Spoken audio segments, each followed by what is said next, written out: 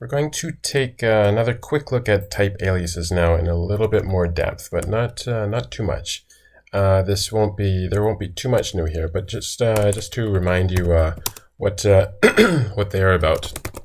A type alias is declared with the word type, and this creates something called my type that is absolutely 100% the same as a string. And if you do like my string, something something equals the something with the same value, and one is a my type and the other is a string, then Rust will say that they're equal. Whereas if you want to make a new type, you would say like a new type, and then you make that a tuple struct, and then this is an actual new type, and the string is inside, and you can do things like derive.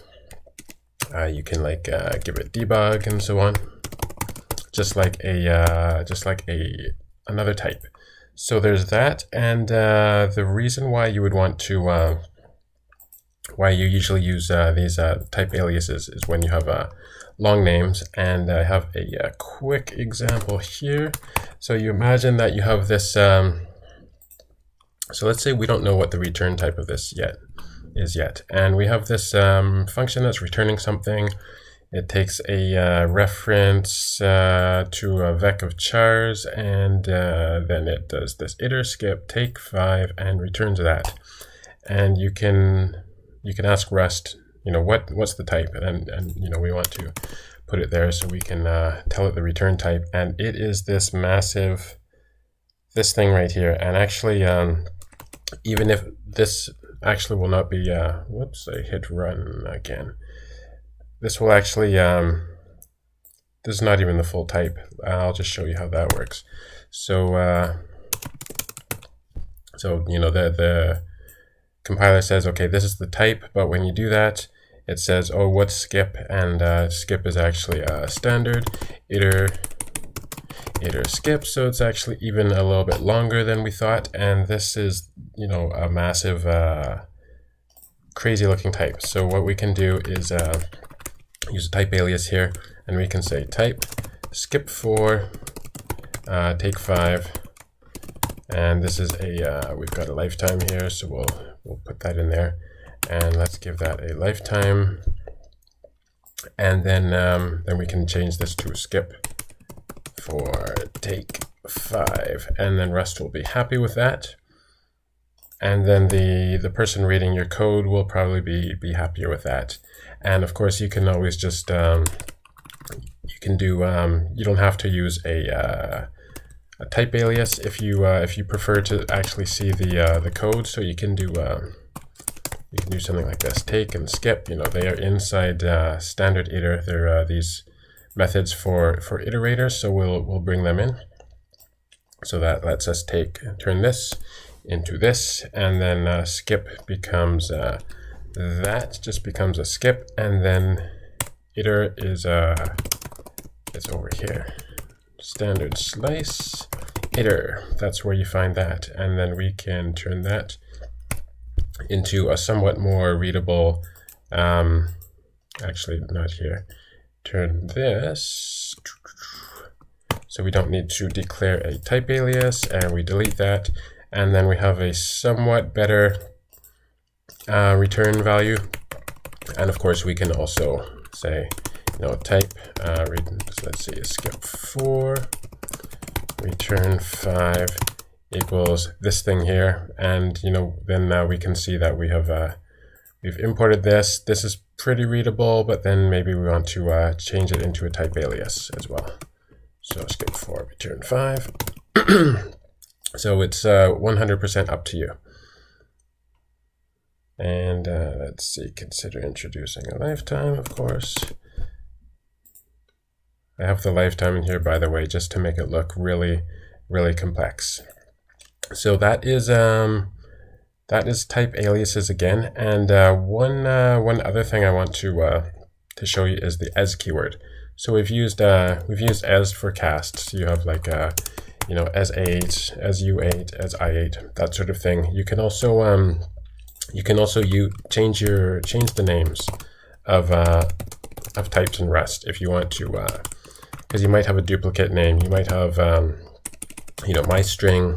You know, you declared your own struct my string, and then you know, let's say somebody else has some code, and you're bringing in this code, and inside there is my string as well. So you can say, you know, use whatever their crate name is.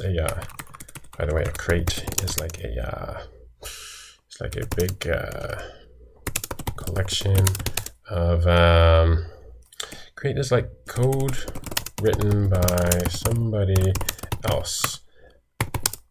That's not exactly what a crate is, but for now. So imagine you're using this crate written by somebody else, and it's called, I don't know, my crate. I don't know, my crate, and then there's something called my string. And you can say as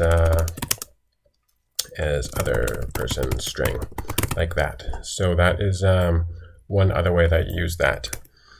And I have a small example here, where you have this let's say that we brought in this, we have this big enum from somebody else's code, and it's got these, you know, we want to match against this, and this is pretty long.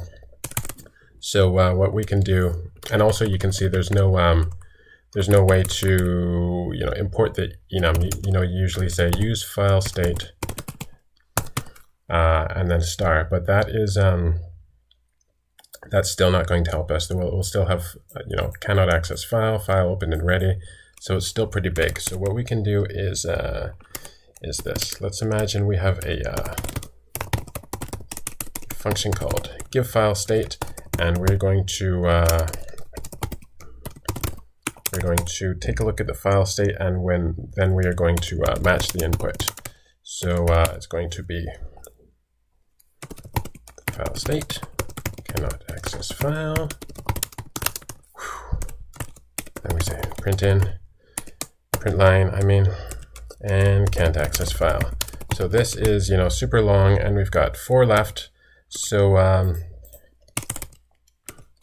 you can do this, you know, inside the function. You can do it over here, but let's just do it inside the function right now. So use file state, and then we're going to do this. So cannot access file is, let's call it no access. And then the next one is called file opened and ready as, let's call this good. And no such file exists. We're going to call this no file. And then the last one is super long, similar file name in next directory as other directory. And then we do that, and so you can see we've done this big import of everything inside file state. But we're not just doing a star. We're saying, okay, we want to give it all our own names, because this is just this is ridiculous here.